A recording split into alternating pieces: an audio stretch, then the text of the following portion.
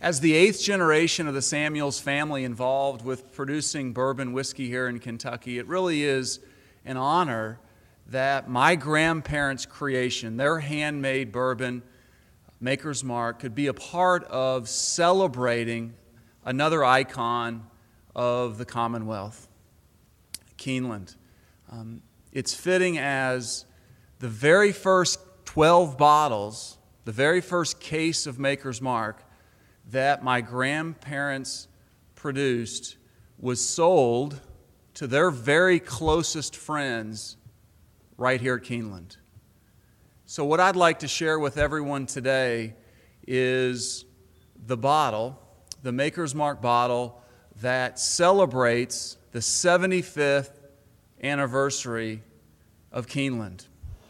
The Maker's Mark Distillery has produced 18,000 hand-numbered bottles, all of the proceeds of which will be donated to the University of Kentucky Orchestra Outreach Program. The proceeds from the endowment allow students from the University Orchestra to travel around the state playing concerts in schools and working with school kids all over Kentucky, as well as playing concerts in performing arts centers around the state. We not only helped launch this program, but because of the success of this program, we are today announcing that the program will create the Patsy and Lee Todd Music Outreach Endowment at the University of Kentucky Symphony Orchestra.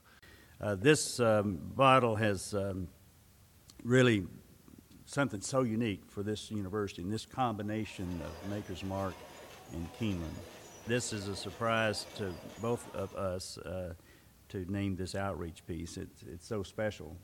And to see this group standing here before you now, putting arts out around the state of Kentucky, where it really has not been, and having the impact it's having is one of the most proud, makes me feel so proud to be able to be a part of this.